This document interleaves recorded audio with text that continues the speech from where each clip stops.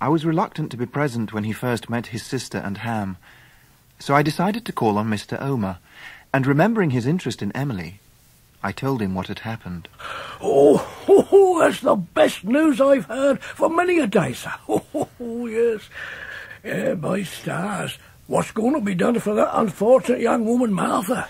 I can't tell you yet, but I'm sure Mr. Peggotty hasn't forgotten her. Oh, 'cause whatever is done, I'd wish to be a member of. Oh, yes. Do you put me down for anything you may consider right, and let me know. Thank you, sir. Oh, you know, sir, I see more of the world in this here chair than ever I see out of it. You'd be surprised at the number of people that looks in of a day to have a chat. There's twice as much in the newspaper as there used to be, and as to general reading, oh, my heart alive, what a lot I get through. And since I've took to reading, you've took to writing, eh, sir? What a lovely work that were of yours. Oh. I read every word, every word. And as to feeling sleepy, oh, not at all. I expressed my satisfaction, but I must confess, I found this association of ideas significant. After a stroll about the town, I went to Ham's house, where I found Peggotty alone.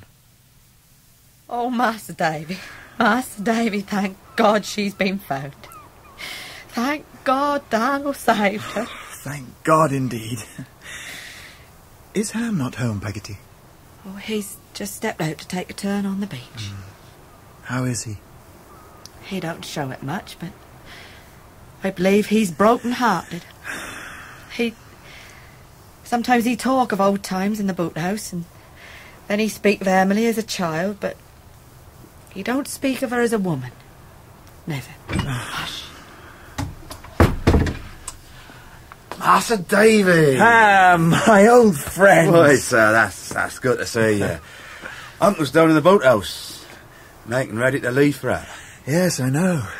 You'll miss him. No, that we will. But he'll write to us. We'll have his letters. And maybe he'll get rich in the new country. You staying here for long, sir? Just a few days. I'll see to your room, Davy. I'd take it kindly if we could have a few words about it all. But not here, no, not now. I understand. Can we meet tomorrow, in the evening? Yes. Will you wait for me on the beach? By the old boat? I shall be there.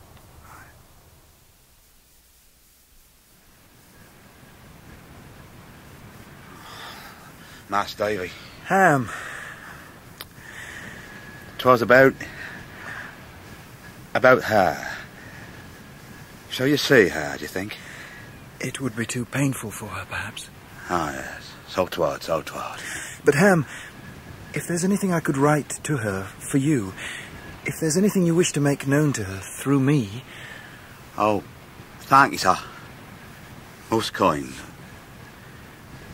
I think there is something I could wish said or wrote. What is it? Ain't that I forgive her. Ain't that so much. 'Tis more as I beg of her to forgive me for having pressed my affections on her. Odd times I think that if I hadn't had a promise for her to marry me, she was that trustful of me in a friendly way, she'd have told me what was struggling in her mind and would have counselled with me, and I might have saved her. I will tell her. Is there anything else?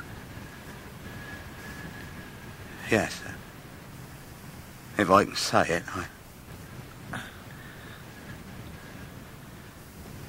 I loved her. And I love the memory of her. Too deep to be able to lead her to believe of her own self that I'm a happy man. I could only be happy by forgetting of her, and I'm afraid I couldn't hardly bear if she should be told I'd done that.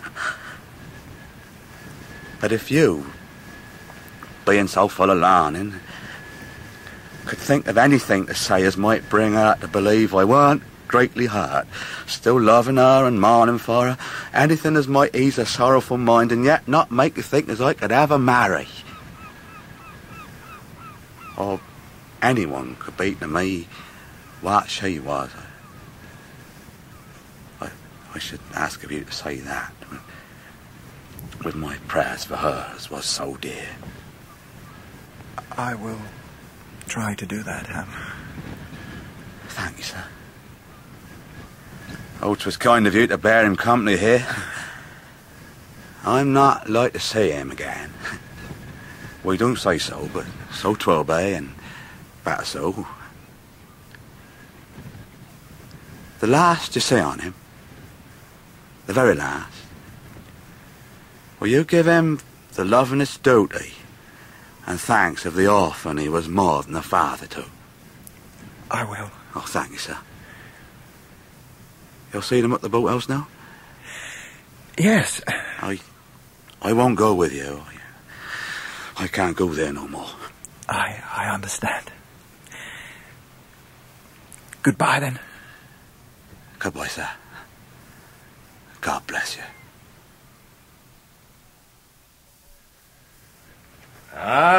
Come according to promise to bid farewell to the old boat, eh, Master Davy? Fair enough now, isn't it? It's bare indeed. You've made good use of your time. Oh, we haven't been idle. I don't know what Mrs. Gummidgeant worked like. Daniel. Yes, Marla. My dear Daniel. The parting words I speak in this here house is I mun't be left behind. Marla, you know... Don't he think of leaving me behind? Oh, Daniel, don't he ever do it? Me good soul. Take me along with you and Emily. I'd be your servant, constant and true. And if there's slaves in them parts, I'll be bound to you for one and be happy. But don't he leave me behind, Daniel. There's a dearie there. Oh, you don't know what a long voyage, what a hard life it is. That I do. And if you don't take me, I shall go into the house and die. Oh. I can take, I can work, I can live hard. I can be loving and patient now if you'll only try me. Oh, I know you think I'm lone and lorn, but dearie love didn't so no more. I ain't sat here so long a-watching and a-thinking of your trials without some good being done me. And I knows your ways and Emily's and I know your sorrows and can be a comfort at times. Oh, Daniel, dearie Daniel, let me go along with you. Well, me old mother, if so be as that's what you wish, you come with us and welcome. Oh, Daniel, God bless you.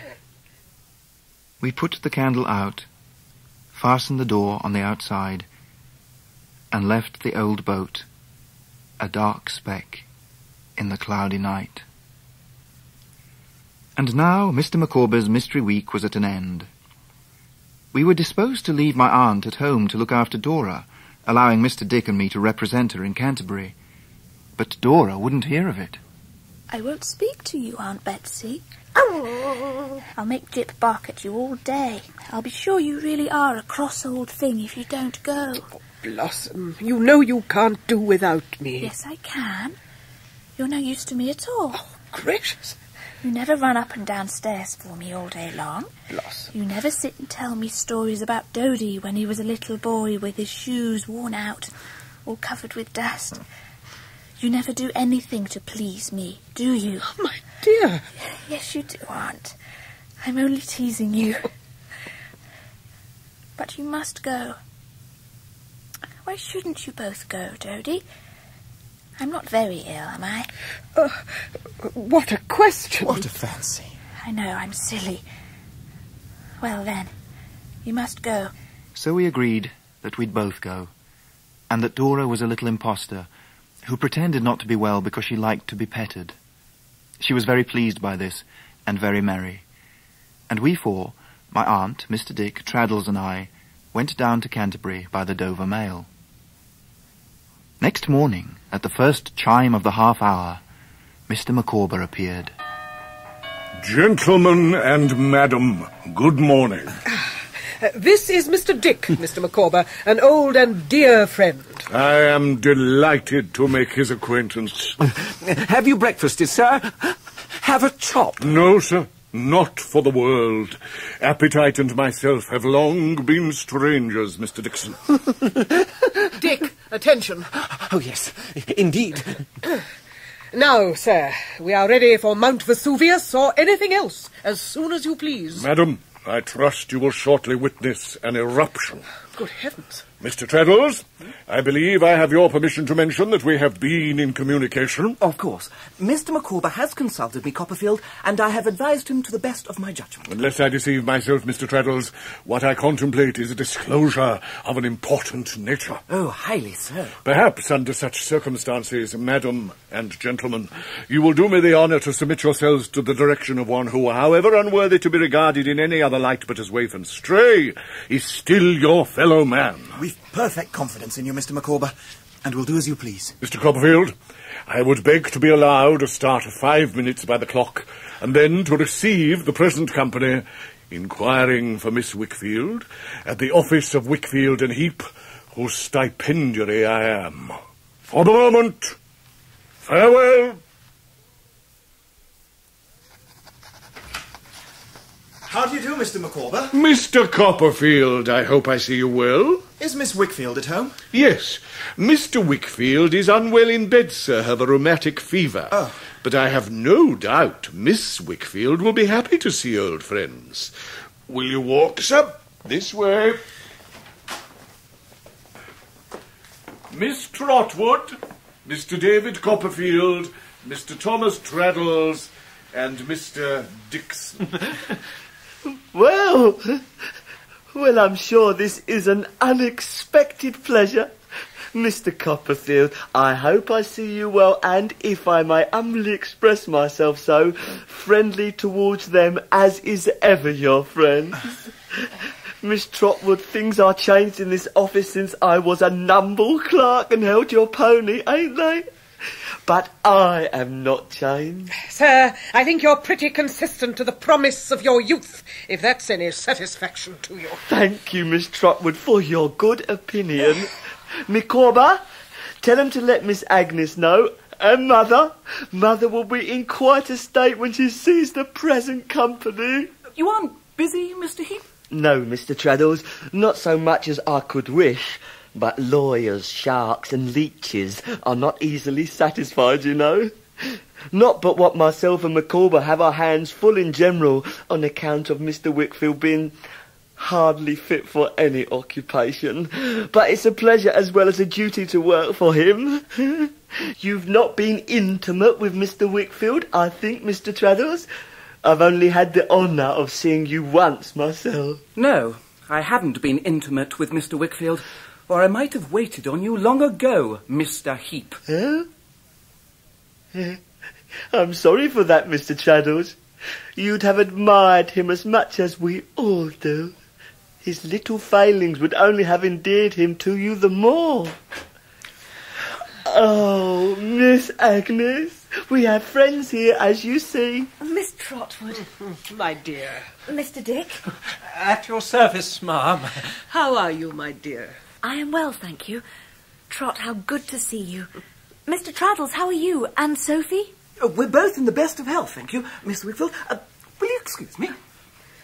Trot, how is Dora? She's very cheerful. I have a letter for you. Don't wait, Micawber. I told you not to wait. Did you hear me? Yes. Then why do you wait? Because, in short, I choose to. You're a dissipated fellow. All the world knows that, and I'm afraid you'll oblige me to get rid of you. Go along. I'll talk to you presently. If there's a scoundrel on this earth with whom I've already talked too much, that scoundrel's name is Heep. This is a conspiracy. You've met here by appointment. Have you, Copperfield? Take care. You'll make nothing of this. We understand each other, you and me. There's no love between us. At last you've spoken the truth, Uriah. At least in one particular. Mr. Micawber, deal with him as he deserves. You're a precious set of people, ain't you, to buy over my clerk, who's the scum of society, as you were yourself, Copperfield, before anyone had charity on you. To defame me with his lies. Miss Trotwood, you better stop this, or I'll stop your husband shorter than will be pleasant to you. What? I won't know your story professionally for nothing, old lady. Miss Wickfield, if you've any love for your father, don't join that gang, or I'll ruin him. Now come, I've got some of you under the harrow. Think twice before it goes over you. Mrs. Heep is here, sir. I've taken the liberty of making myself known to her. Who are you to make yourself known? I am the agent and friend of Mr. Wickfield, sir.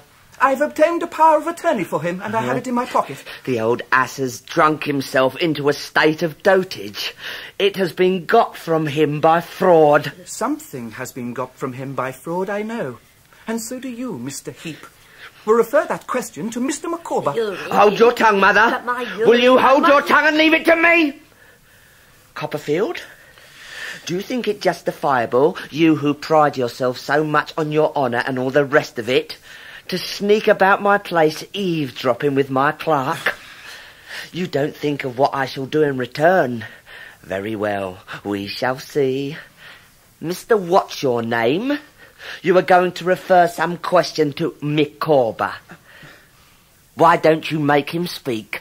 Dear Miss Trotwood and gentlemen, in appearing before you to denounce probably the most consummate villain that has ever existed, I ask no consideration for myself. The victim, from my cradle, of pecuniary liabilities to which I have been unable to respond.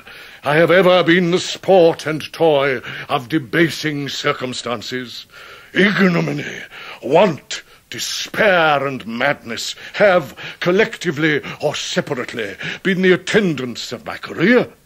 In an accumulation of ignominy, want, despair and madness, I entered the office of the firm nominally conducted under the appellation of Wickfield and Heep, but in reality wielded by Heep alone. Heep, and only Heep, is the mainspring of that machine. Heep, and only Heep, is the forger and the cheat. Give me that! Indeed I will not, sir, but this you may have. The devil take you! I'll be even with you. Approach me again, you, heap of infamy, and if your head is human, I'll break it. Hark to this.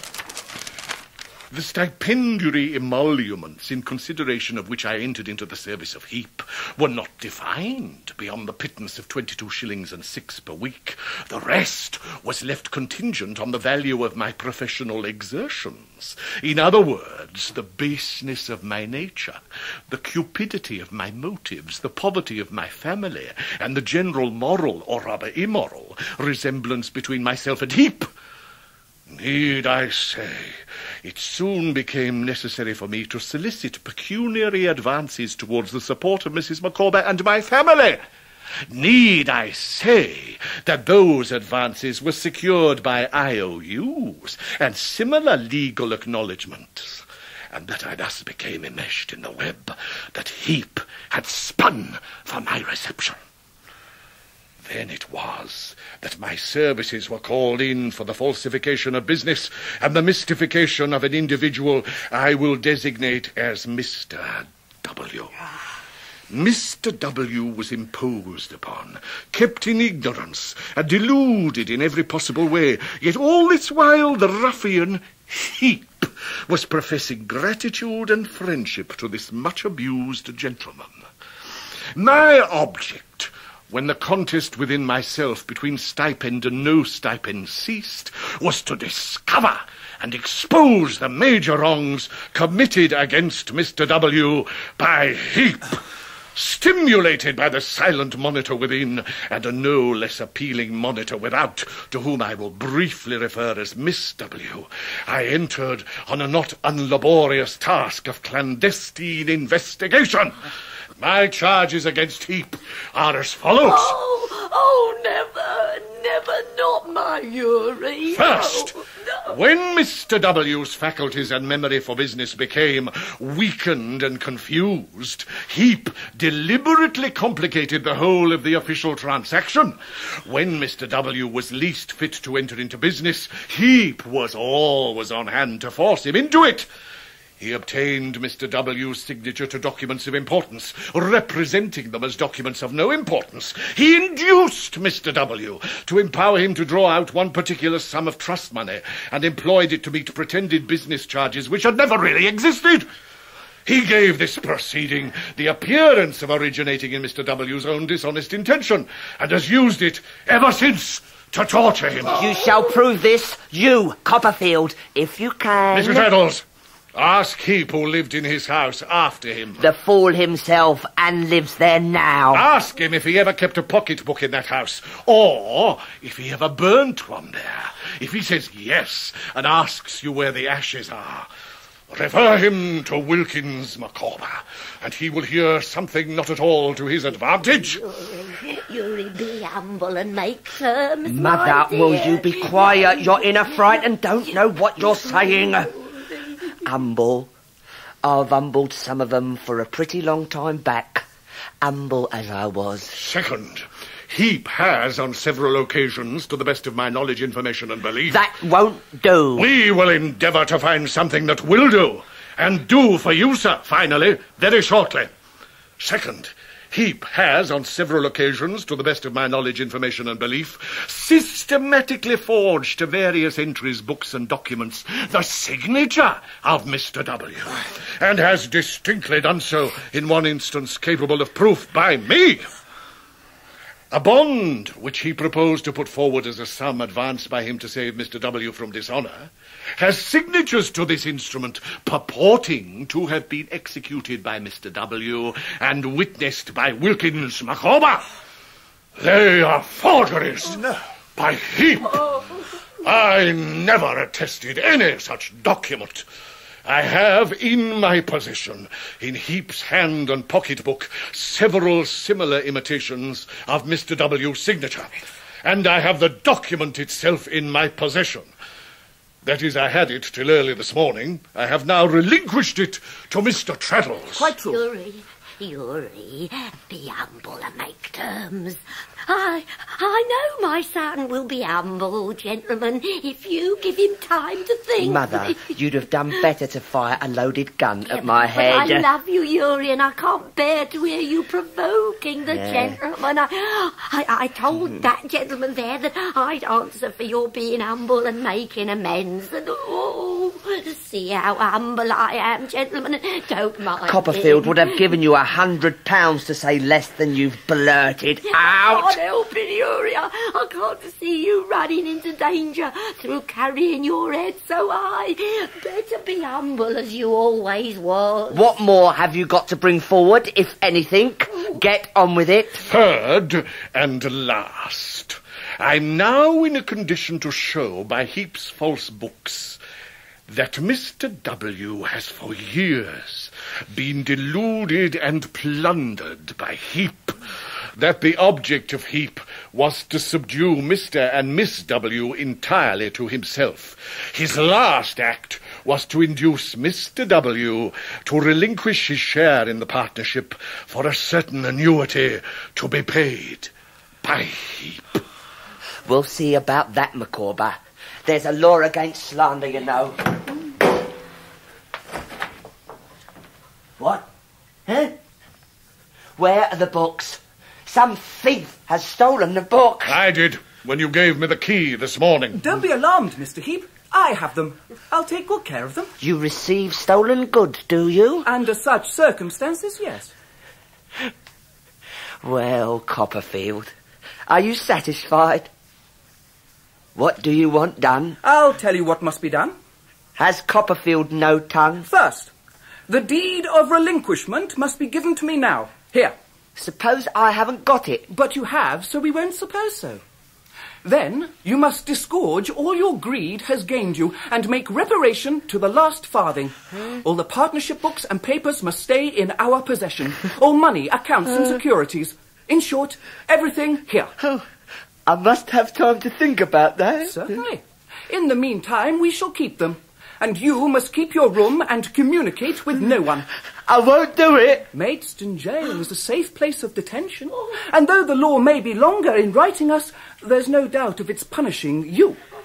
Copperfield, will you be so good as to go to the Guildhall and bring a couple of officers? Oh, no. Oh, Miss Wickfield, dear Miss Wickfield, tell them not to do any such thing. It's all true, but he's very humble, and if he won't do what you want, I will. Stop! I will. Mother, I will. hold your noise. No, don't Well, worry. let him have that deed. Go and fetch it. Help her, Mr. Dick. Oh, yes, indeed. Oh, come, Mrs. Heep. Oh, you're... Copperfield, I've always hated you. You've always been an upstart, and you've always been against me. And in your greed and cunning, you've always been against the world. Greed and cunning always overreach themselves. It's as sure as death. Or as sure as they used to teach at school from 9 to 11 that labour was a curse, and from 11 to 1 that it was a blessing and a dignity, and I don't know what. You preach about as consistent as they did. Won't humbleness go down? I shouldn't have got round my gentleman fellow partner without it, I think. Micawber, I'll pay you.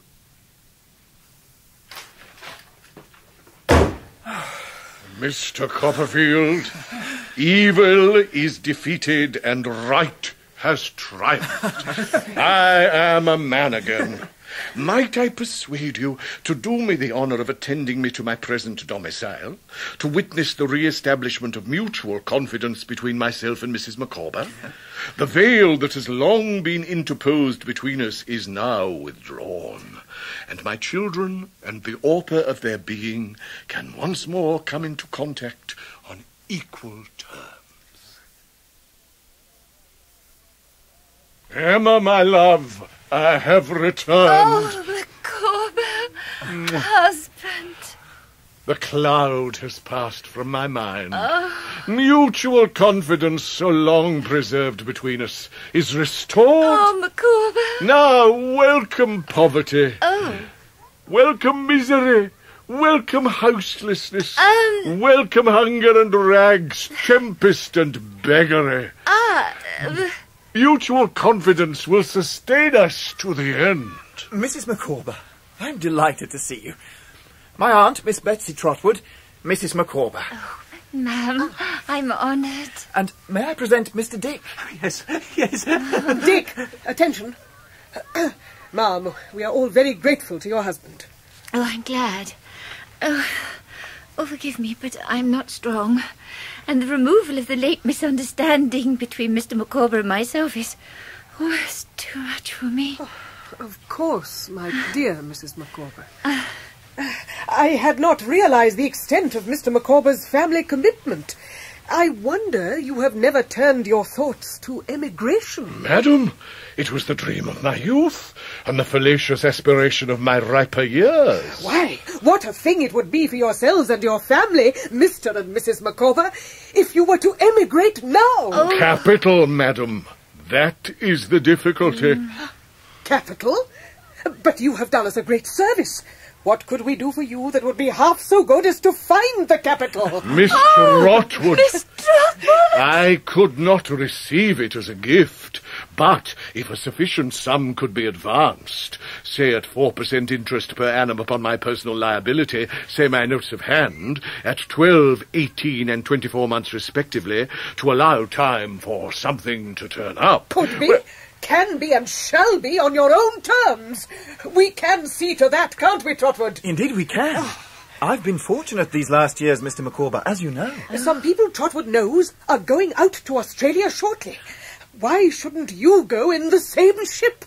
Oh, think about it. There is but one question, my dear ma'am, I could wish to ask. The climate, I believe, is healthy. Oh, finest in the world. Just so. Then my question arises.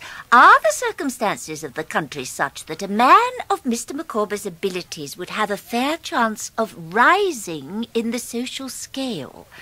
I will not say at present might he aspire to governor, but would there be a reasonable opening for his talents to develop themselves? No better opening anywhere for a man who conducts himself well and is industrious. For a man who conducts himself well and is industrious. Precisely. It is evident to me that Australia is the legitimate sphere of action for Mr. Micawber. Shall I ever forget how, in a moment, he was the most sanguine of men?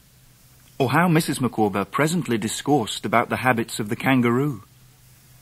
But I must pause now, as other memories fade, and a figure comes forward, quiet and still, saying, "Stop to think of me, turn to look upon the blossom as it flutters to the ground." There, Jip, there. Let my hair loose, Dodie. I'm tired of having it in a net now. Yes, my darling. There. I remember how you asked me for a lock of it soon after we first met. You said it was beautiful. And so it is still. That was the day I told you how much in love I was. Yes, it was.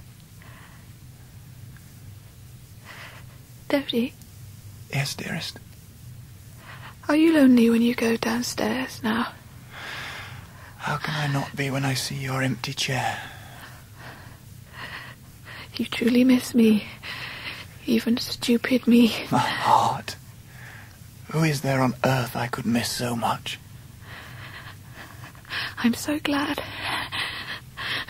yet so sorry.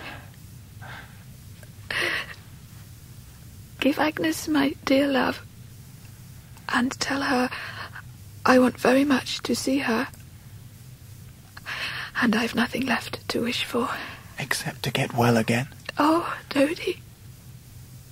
Sometimes I think that will never be. Oh, don't say so, dearest love, don't think so.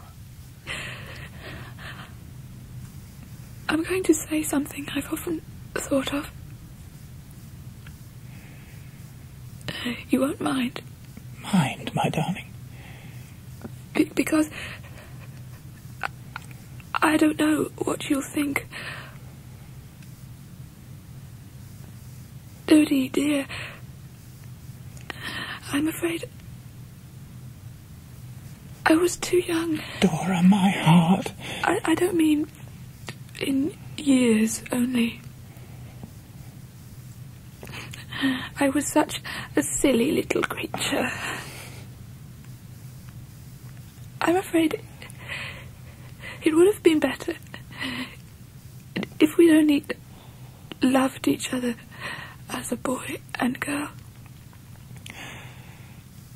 I've begun to think I wasn't fit to be a wife. Oh, Dora, love, as fit as I am to be a husband. Oh. But you're very clever. And I never was. We've been very happy, my sweet Dora. I was very happy, yes. But as years went on, my boy would have wearied of his child wife. No. It's better as it is. Dora, dearest, don't speak like that.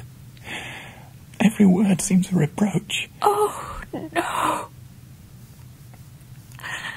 I loved you far too well to say a reproachful word to you in earnest.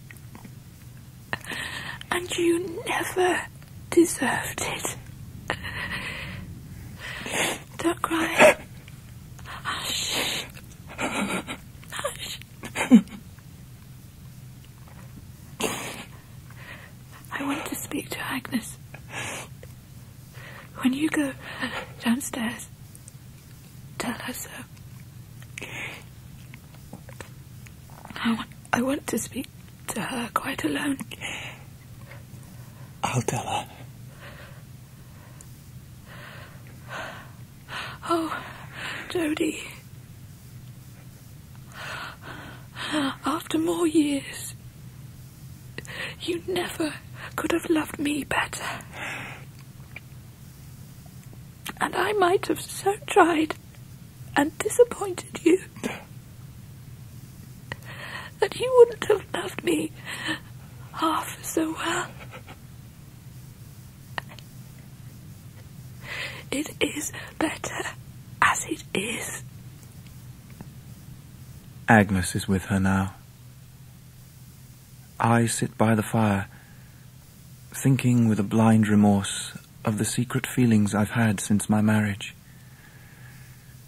I think of every little trifle between me and Dora, and feel the truth that trifles make the sum of life. Jip, you want to go upstairs? Not tonight. No, not tonight. Oh, Jip, it may be never again. Poor little dog. Jip. Oh, Jip. No, not you. Agnes, look. Little Jip, he... Agnes!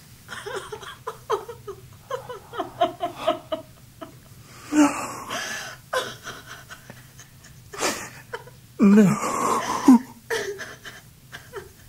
That face, so full of pity and of grief. That rain of tears. That solemn hand upraised towards heaven. It is over. Darkness comes before my eyes, and for a time all things are blotted out of my remembrance.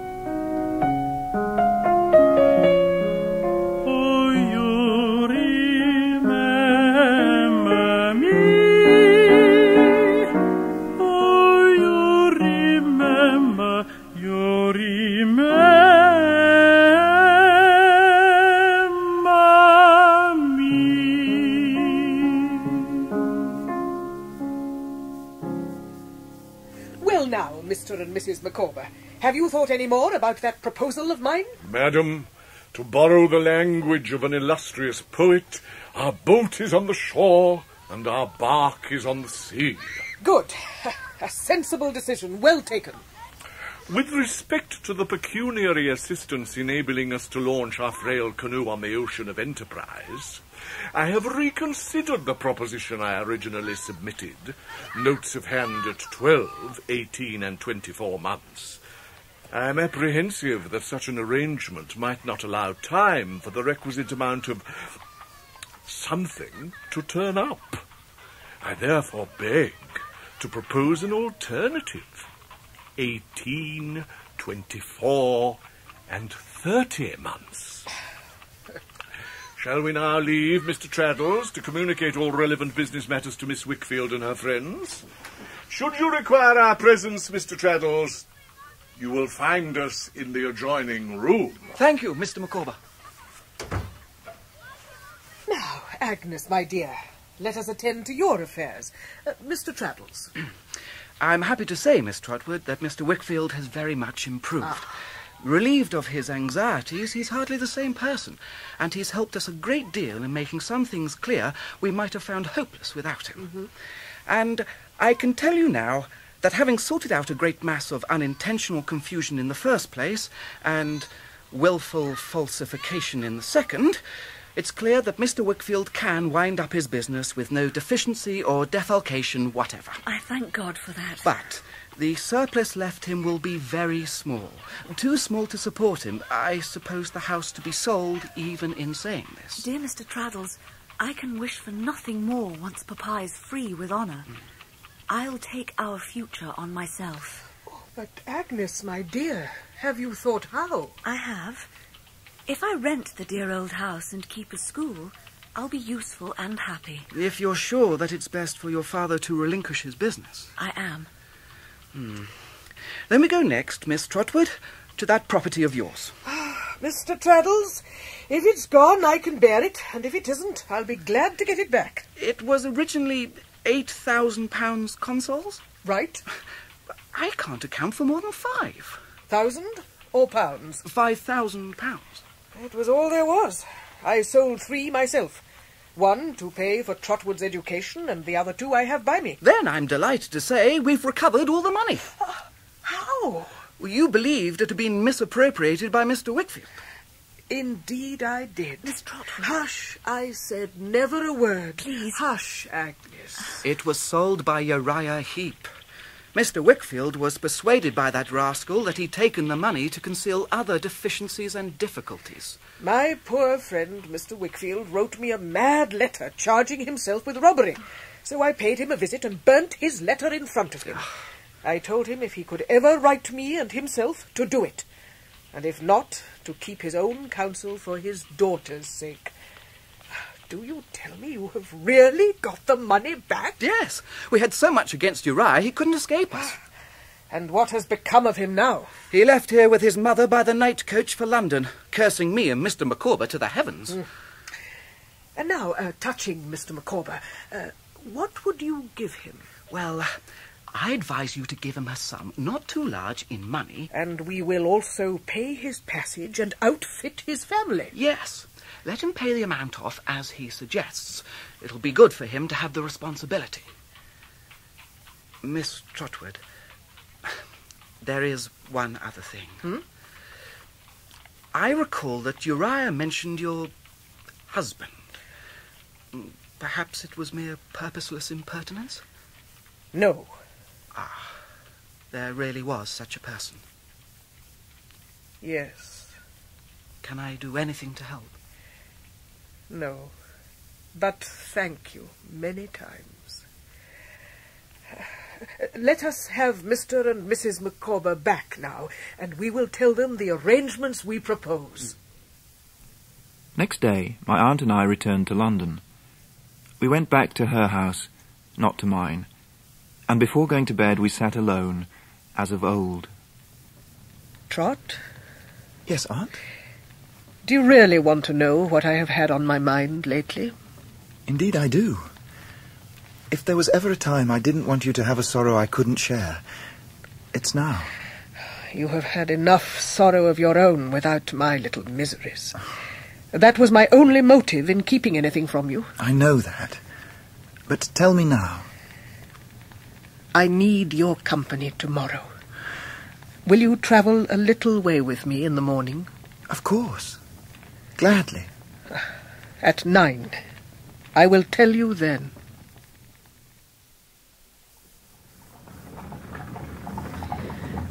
This is a cheerless morning for you, Trot. A hospital and a funeral. We're taking him to Hornsey. He was born there. When did he die, Aunt? The night before we went to Canterbury. This time he knew it was his last illness. He asked them to send for me, Trot. He was sorry then. Very sorry. I was with him a good deal. Aunt, dear Aunt, I wish you'd confided in me. To bear this alone. Oh, Trot, you had your own sorrows. No one can harm him now. 36 years ago this day I was married to him. God forgive us all. Oh, Aunt. Oh, he was a fine-looking man when I married him, and he was sadly changed. After the relief of tears, she became composed.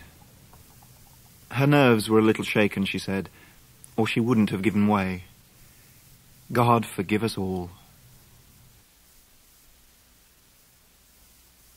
And now I come to an event in my life, so indelible, so awful, that from the beginning of my story I have seen its shadow growing longer and longer as it came nearer, like a great tower in a plain.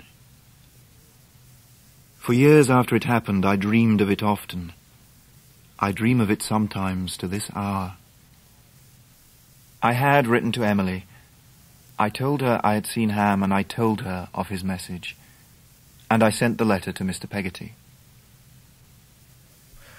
Master Davy, I give Emily a letter. She wrote this here for Ham, and begged of me for you to read it, and if you see no hurt in it, to be so kind as to take charge on it. Have you read it? Yes, sir. Ham, I have got your message. What can I write to thank you for your good and blessed kindness to me? I have put the words close to my heart. I shall keep them till I die. Goodbye forever, in this world. In another world, if I am forgiven, I may wake a child again and come to you. All thanks and blessings. Farewell. Evermore. Master Davy, may I tell her as you be so kind as to take charge on't? Yes. I'll go down to Yarmouth tonight. Oh, sir, she wouldn't ask that. The journey's nothing. There's time for me to go and come back before the ship sails. I'm restless. It'll help me. Then I can tell her before you go that Ham has her letter. Oh, thank you, sir. That would be a kindness to both of them.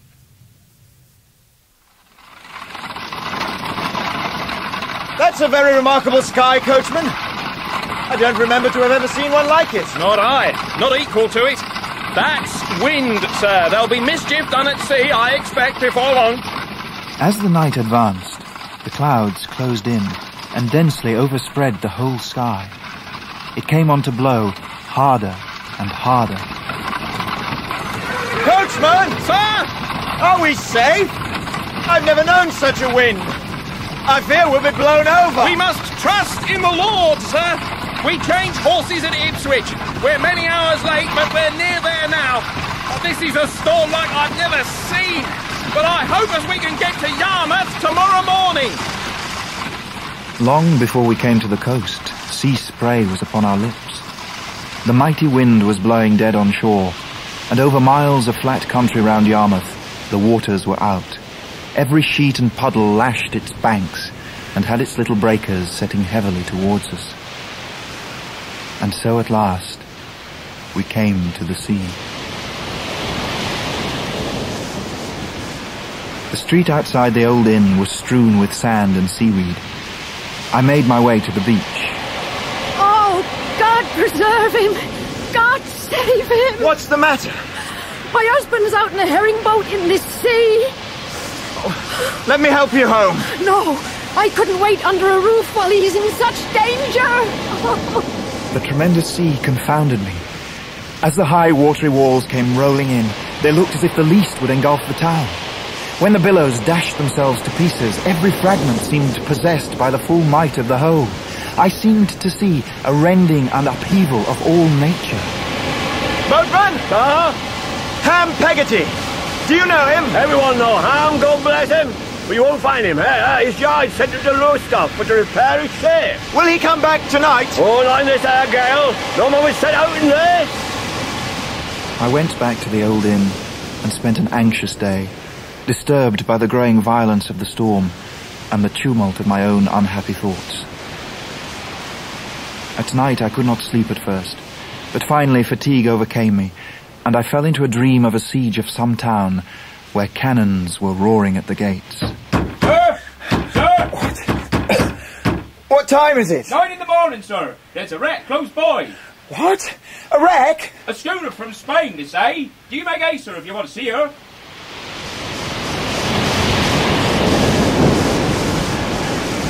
They told me there was a wreck. There she is, sir. To the left. See? Great heavens! She was close in on us. One mast was broken off. It lay over the side in a maze of sail and rigging, and as the ship rolled, it beat against it with a dreadful violence. And now the sea had swept over it and carried men, spars, casks and planks into the boiling surge. sheet parting amidships now. Hey, there's one mast still standing. There's 4 of them still alive, look, clinging to the rigging.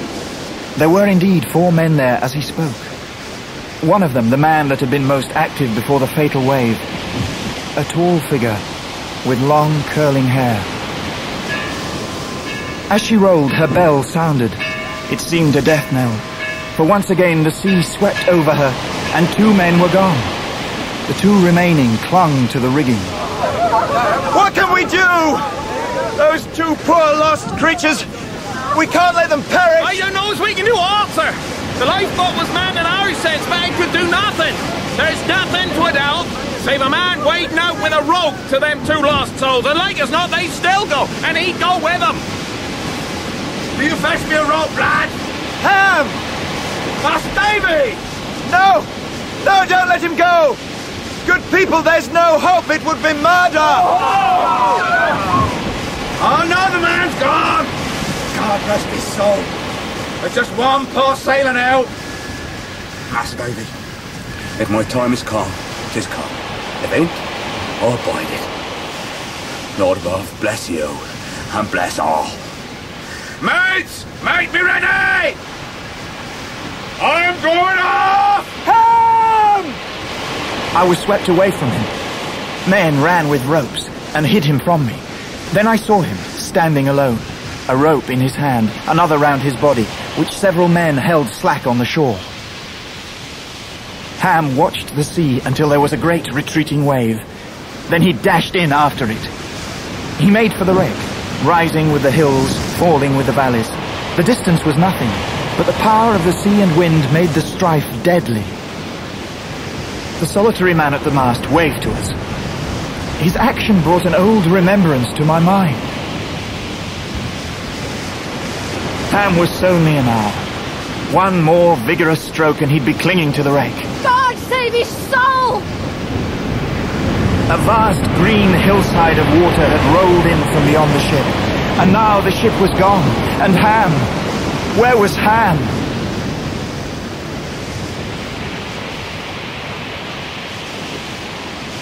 They hauled him in.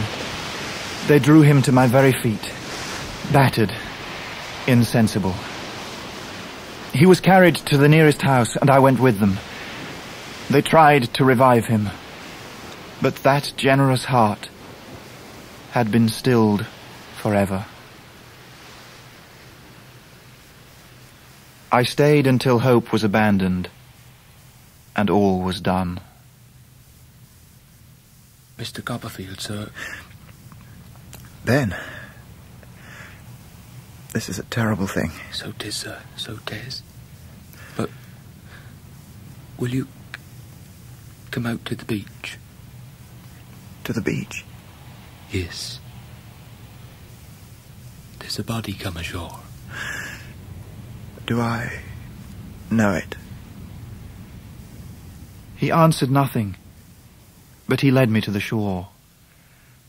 And there, where Emily and I, 2 children, had looked for shells, where some lighter fragments of the old boat blown down last night had been scattered by the wind, there, among the ruins of the home he had wronged, I saw Steerforth, lying with his head upon his arm, as I had often seen him lie in far-off days at school. They carried him to the inn. They knew it was not right to take him to the quiet room where Ham lay. The care of all that was left lay with me. Mr. Omer arranged a conveyance to take him to London. I travelled with it. The bleak night and the open country surrounded me, and the ashes of my youthful friendship. On a mellow autumn day, about noon, I arrived in Highgate. I walked the last mile to his mother's house, thinking of what I had to do. The little parlour-maid let me in. I beg your pardon, sir. Are you ill? I have been distressed. I'm very tired. Oh, is anything the matter, sir? Mr. James is... Hush. Yes. Something has happened that I have to tell Mrs. Steerforth. She is at home. Yes, sir. She's in her room. She keeps to her room now, sir. She sees no company, but she'll see you. Miss Dartle is with her. What shall I tell her? Give her my card and tell her I'll wait. In a few minutes I stood before her. At her chair was Rosa Dartle. I'm sorry to see you are in mourning, sir. I am, unhappily, a widower.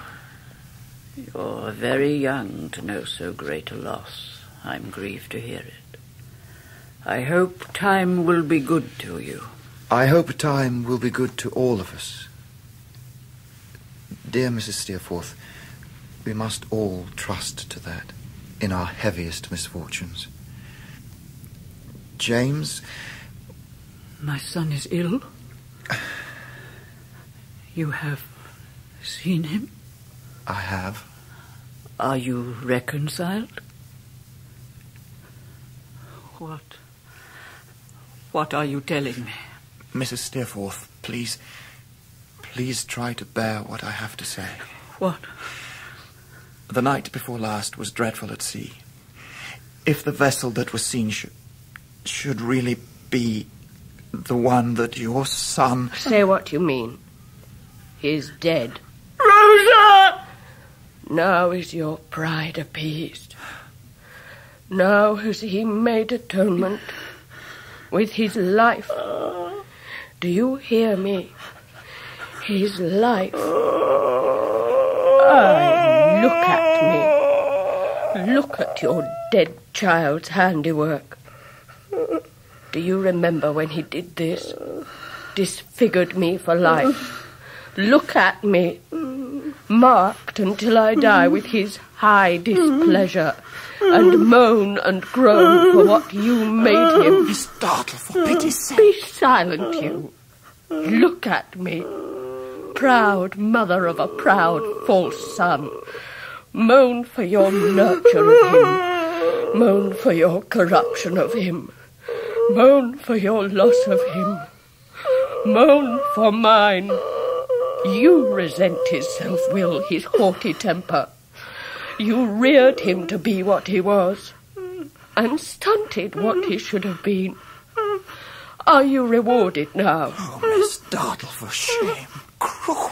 I have been silent all these years. I will speak now. I loved him better than you ever loved him. If I had been his wife, I could have been the slave of his caprices for a word of love a year. You were exacting, proud, and selfish. My love would have been devoted, would have trod your paltry whimpering underfoot when he was freshest and truest. He loved me. Yes, he did. When he grew weary, I grew weary. We fell away from each other without a word. Perhaps you saw it and weren't sorry. Moan for what you made him, not for your love. I tell you, time was. I loved him better than you ever did. Miss Dartle, can't you feel for this afflicted mother? Who feels for me? And if his faults... Faults? Who dares malign him? He had a soul worth millions of the friends to whom he stooped. No one can have loved him better than I did. I meant to say, if you have no compassion for his mother... I loved him. A curse on you. It was in an evil hour that you ever came here. A curse upon you. Go. Rosa knelt before Mrs. Steerforth, who stayed rigid and staring. She took her in her arms then, and kissed her, rocking her on her bosom like a child. So I left them. I'll never leave you. Never. We both loved him. Later in the day I returned, and we laid him in his mother's room. I went through the dreary house and darkened the windows. The windows of the chamber where he lay I darkened last. I lifted up the leaden hand and held it to my heart, and all the world seemed death and silence. One thing more I had to do, to conceal what had happened from Mr. Peggotty and Emily. I wanted them to go on their voyage in happy ignorance.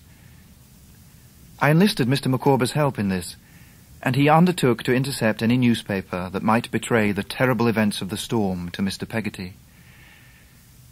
It cost me a great deal to pretend to my old friend that I had delivered Emily's letter to Ham, and that all was well. The Micawber family were lodged in a little tumble-down public house near Hungerford Stairs. We all gathered in their room the night before they were due to sail. At what time do you leave, Mr. Micawber? Madam, I am informed that we must be on board before 7 tomorrow morning. Oh, as soon as that? Is it a sea-going fact, Mr. Peggotty? 'Tis so, ma'am. She'll drop down the river with that there tide. If Master Davy and my sister come aboard at Gravesend, afternoon the next day, they'll see the last on us. Ladies and gentlemen, I have composed a moderate portion of that beverage peculiarly associated in our minds with the roast beef of old England. In short, punch. Under ordinary circumstances, I should scruple to entreat the indulgence of Miss Trotwood and Miss Wickfield, but I will drink happiness and success to you with the utmost pleasure. And so will I. Ladies, I am most grateful. Miss Trotwood. Thank you. Miss Wickfield. Thank you. Mr. Copperfield. Mr. Peggotty. Thank you, sir. Emma, my dear. Oh, Micawber, but why are you giving us pint pots? There are wine glasses enough for all of us. The luxuries of the old country we abandon. The denizens of the forest cannot expect to participate in the refinements of the land of the free. Oh. Mr. Micawber! Yes, my lad? You're wanted downstairs! Oh, I have a presentiment it's a member of my family. If so, my dear, as the member of your family has kept us waiting for a considerable period, perhaps the member may now wait my convenience. Micawber, at such a time as this... It is not meet that every nice offence should bear its comment. Emma, I stand reproved. The member of your family shall have no genial warmth frozen by me. I hope, too, that in some branches of our family we may live again in the old country. Oh, my love. Do not frown, Mr. Micawber. I do not now refer to my own family, but to our children's children. When our race attains to eminence and fortune, I should wish that fortune to flow into the coffers of Britannia. My dear, Britannia must take her chance. She has never done much for me, so I've no particular wish on the subject. Micawber, there you are wrong. From the hour of embarkation, you should feel your position. My dear Miss Trotwood, I wish Mr. Micawber to be the Caesar of his own fortunes. I wish him to stand upon the vessel's prow and say, "This country I am come to conquer. Have you honours? Have you riches? Have you posts of profitable pecuniary emolument? Let them be brought forward. They are mine." And in feeling his position, he will strengthen, not weaken, his connection with Britain. Dearest wife. Mr. Micawber will be a page of history, and as such he ought to be represented in the country that gave him birth. My love, I am always willing to defer to your good sense. Heaven forbid I should grudge my native country any portion of the wealth that may be accumulated by our descendants. On the afternoon of the next day, my old nurse and I travelled to Gravesend. When we came aboard, Mr. Peggotty was waiting for us on deck, and took us below to a strange scene, confined and dark, full of people, baggage, bundles and barrels. Well, Master Davy, is there any last word, any forgotten thing afore we parts? One thing. Martha.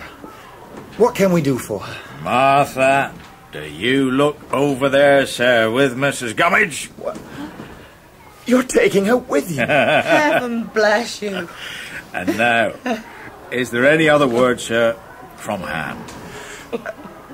Ham asked me to give you, last thing before we parted, the loving duty and thanks of the orphan. You were always more than a father to. Oh, thank you, sir. Thank you. Oh, Daniel. It's many miles and many, many years as will part us now. Oh, that it is, Clara. Now, never you cry, my dear. There's them in England as needs you, and is as dear as them that's sailing away. Will you be going to Yarmouth again, Master Davy? Not special like, but if so be as you should see Ham. Yes. Well, tell him from me and from one as is very dear to him. Tell him though we be far away, there's no distance as ends love. He's always in our thoughts. He is always in our loving thoughts. Will you tell him that? Yes, Emily. God bless you always. So, that's goodbye, sir. Goodbye, Mr. Peggotty. May God protect you both. I took Peggotty on my arm and turned away. We took leave of the Micawbers and waited at a little distance to see the ship wafted on its course. It was a calm, radiant sunset, a sight at once so beautiful, so mournful, and so hopeful. The glorious ship, lying with all the life on board her, crowded at the bulwarks, bareheaded and silent. Silent only for a minute. The sails rose to the wind. The ship began to move. And then, as the ship passed, I saw her at her uncle's side, waving her last goodbye to me. Oh, Emily, beautiful and drooping, cling to him with all the trust of thy bruised heart, for he has clung to you with all the might of his great love. Goodbye. God bless you all. Bye, Master Davy. Bye, Clara. Goodbye. Bye. Surrounded by the rosy light, they solemnly passed away. The night had fallen on the Kentish hills when we were rowed ashore, and fallen darkly upon me. I went away from England, and little by little, the consciousness of all I had lost came upon me. I mourned for my child wife, taken from her blooming world so young. I mourned for Steerforth, who might have won the love and admiration of thousands, as he'd won mine long ago. I mourned for the broken heart that had found rest in the stormy sea, and for the wandering remnants of the simple home where I'd heard the night wind blowing when I was a child. When I look back on this time of my life, I seem to be recalling a dream. I passed through palaces, cathedrals, temples and castles, but I saw them as a dreamer might, hardly conscious of what was before me. I had been away nearly a year when I arrived in Switzerland, where a packet of letters from home awaited me, and in the evening before sunset, I took them into the valley to read. The first letter was from Agnes. I know how great your sadness must be, but I know too that you have a nature that will turn sorrow to good. Through your grief you will be strengthened and exalted.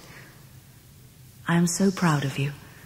I glory in your fame, and I know well that you will go on to greater things. Remember how you overcame the great unhappiness you suffered as a child. Trust in God, who has taken your innocent darling to his rest. Wherever you go, remember your sister is always at your side, proud of all you've done, but prouder yet of what you will do. I put the letter in my breast, and I laid my weary head upon the grass, and wept as I had not wept since Dora died. From that time, I began to work again. Traddles arranged for the publication of all I sent him, and my reputation grew. And so, at last, I returned home. I had been away 3 years. I arrived in London on a wintry autumn evening and went to Gray's Inn, where Traddles had told me he had taken chambers. Good God, it's Copperfield! Copperfield it is! All well, my dear Traddles? Oh, well, my dear Copperfield! Oh, my dear fella, how glad I am to see you! I never was so rejoiced, never! Oh, good gracious me! When did you come? Where have you come from? What have you been doing? Oh, to think you should have been so nearly coming home as you must have been, and not at the ceremony! What ceremony? Oh, good gracious me, didn't you get my last letter? Not if it referred to any ceremony. Why, my dear Copperfield, I am married! Married? Lord bless me, yes! What? To Sophie, by her father, the Reverend Horace, down in Devonshire. Sophie, see whom we have here! Why, Mr. Copperfield! Mrs. Traddles! Oh, what a delightful reunion this is! Oh, God bless my soul, how happy I am! And so am I. And I'm sure I am. Oh, Sophie's an extraordinary housekeeper, you know.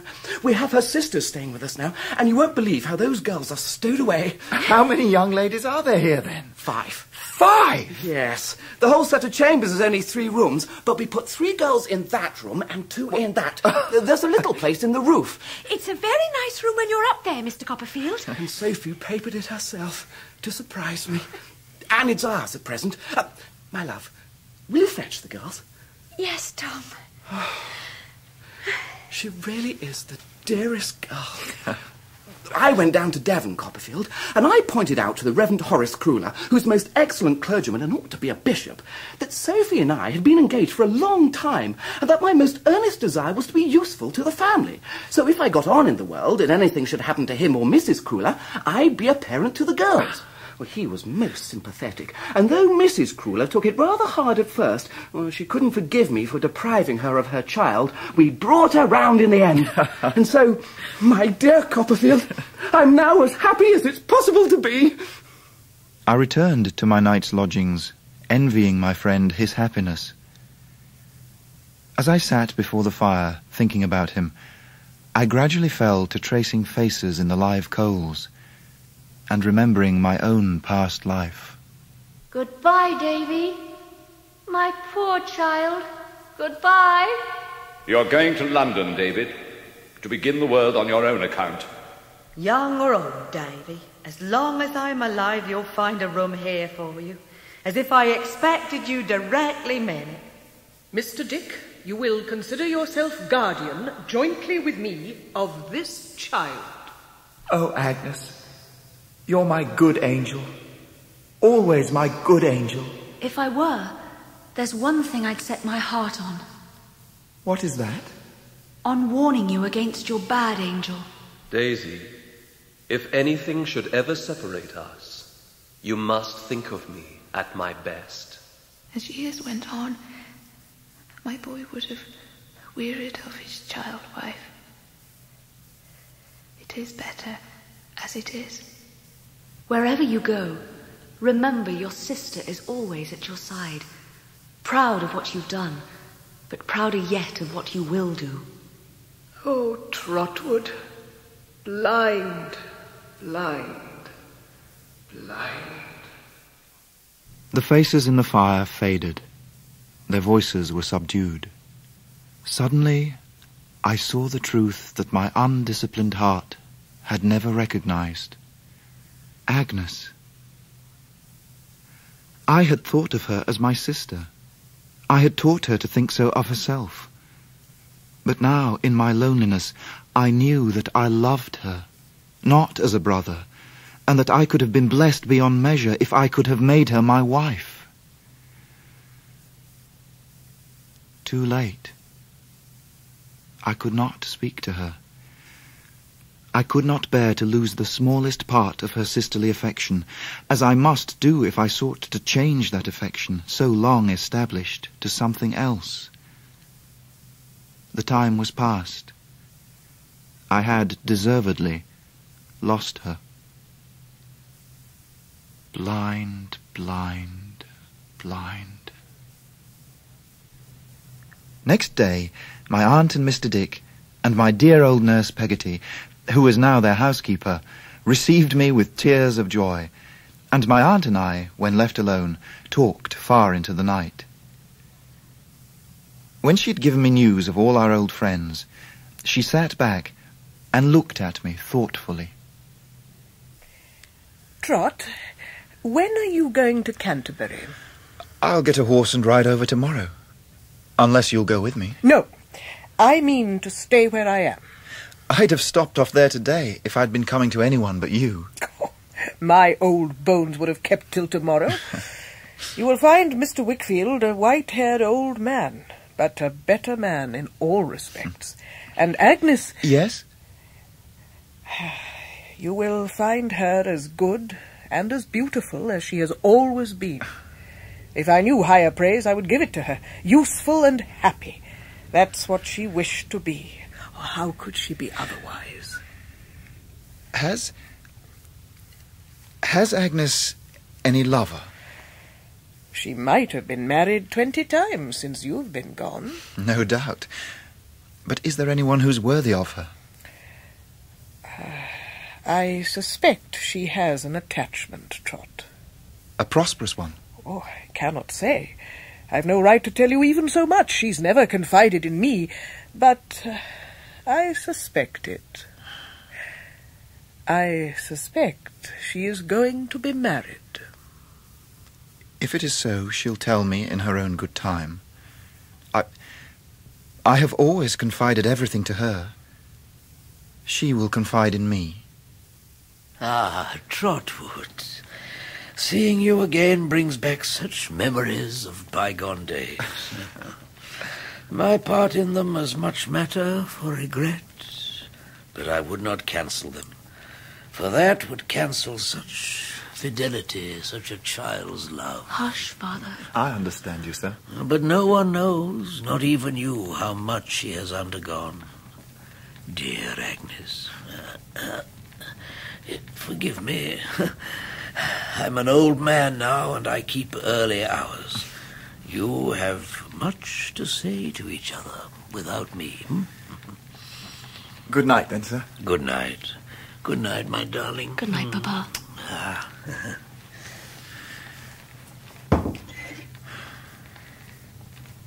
Do you mean to go away again, Trot? What does my sister say to that? I hope not. Then I have no such intention. Since you ask me, I think you ought not. Your reputation is growing. If I could spare my brother, perhaps the time could not. What I am, you have made me. I have made you? Yes. You remember the night Dora died? So young, so loving. Can I ever forget? I've often thought of you since, as you were then, ever directing me to higher things. That's how I shall see you till the day I die, my dearest sister. But we've spoken of me, and you've told me nothing of your own life in all this lapse of time. What have I to tell? Papa is well, as you see. We are here in our home. Our anxieties are gone. When you know that, you know all. All? Is there nothing else? You have a secret. Let me share it. Trotwood. If there's someone to whom you've given the treasure of your love, don't shut me out. Let me be your friend, your brother, Agnes, dearest, what have I done? I am not well.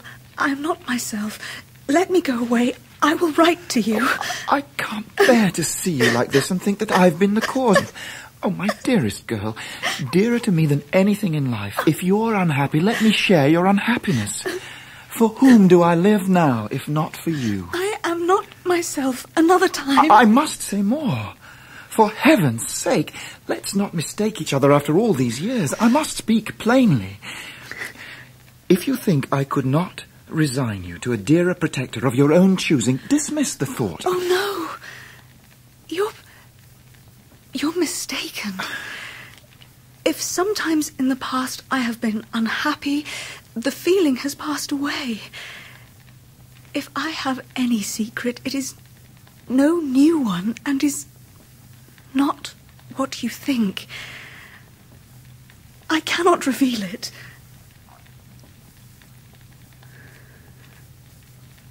Agnes. Yes? When I came here today, I never thought I would confess this. But if I have really any hope that I might ever call you something more than sister, very different from sister.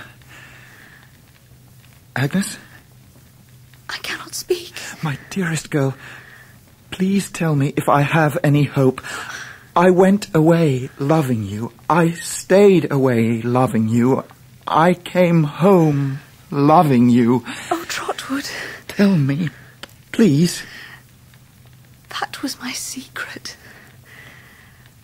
I have loved you all my life. Goodness me, Trot.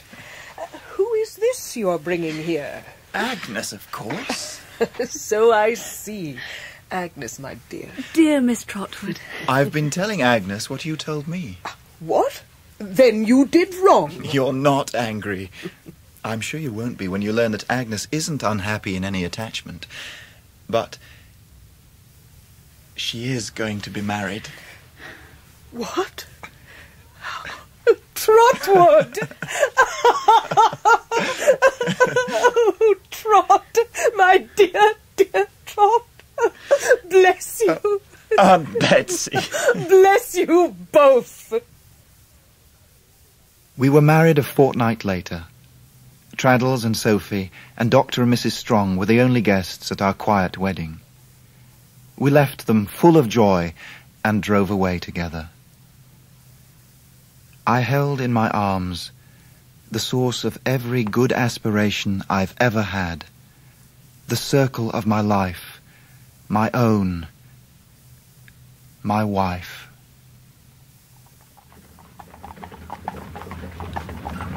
At last I can tell you something more. Let me hear it.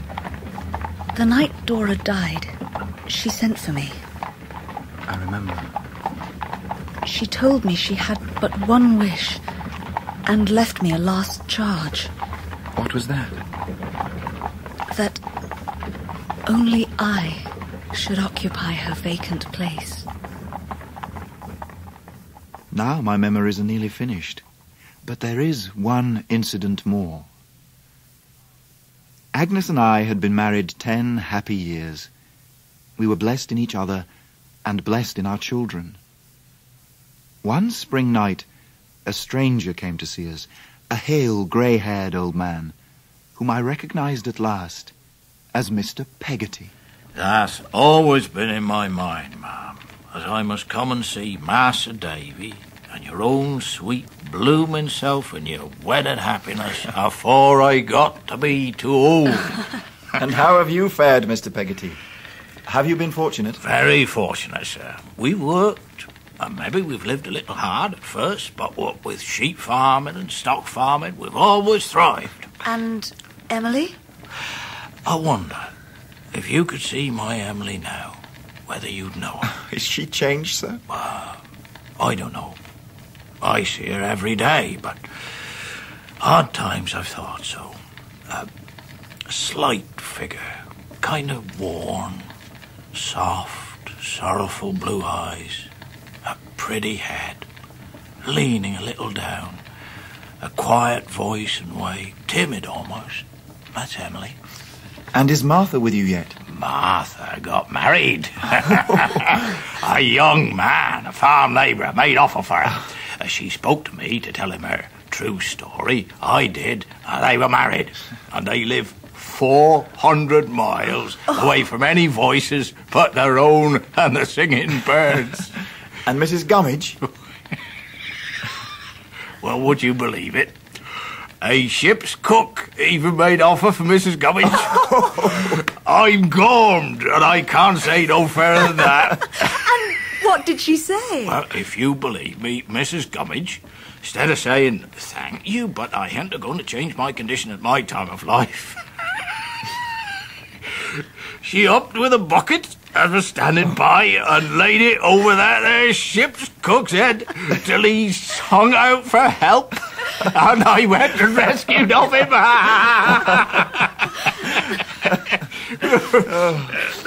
And last, not least, Mr. Micawber. He's paid off every obligation he incurred here, even to Traddles' bill. So we take it for granted he's doing well. But what's the latest news of him? Well, Mr. Micawber turned to with a will, sir. I've seen that there bald head of his up aspiring in the sun till I almost thought it would have melted away. And now he's a magistrate. A magistrate? Oh, yes, sir. Now, I brought this to show you. Port Middlebay, give him a dinner. Wilkins Micawber, Esquire, our distinguished guest, the ornament of our town. Well, something has turned up at last. Mr. Peggotty lived with us for the remainder of his stay.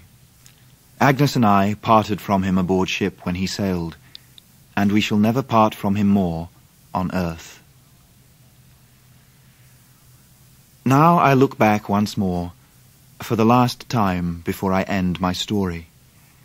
Faces crowd upon me. My aunt, an old woman of 80, but upright yet. Peggotty, my good old nurse, her cheeks and arms, once so hard and red, shrivelled now, but her finger still rough as a nutmeg grater. My youngest child catches at it as it totters from my aunt to her. My aunt is godmother now to a real living Betsy Trotwood, and spoils her mightily. I see an old man at my aunt's side, making giant kites, and promising to finish his memorial soon. And I see Traddles, prosperous now, but exactly the same simple, unaffected fellow he ever was.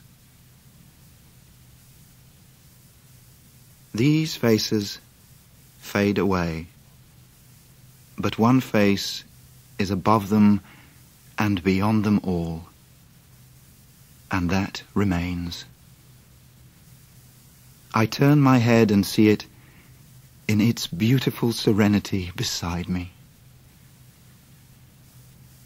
Oh, Agnes, oh, my soul, so may thy face be by me when I close my life indeed. So may I, when realities are melting from me like the shadows which I now dismiss, still find thee near me, pointing upward.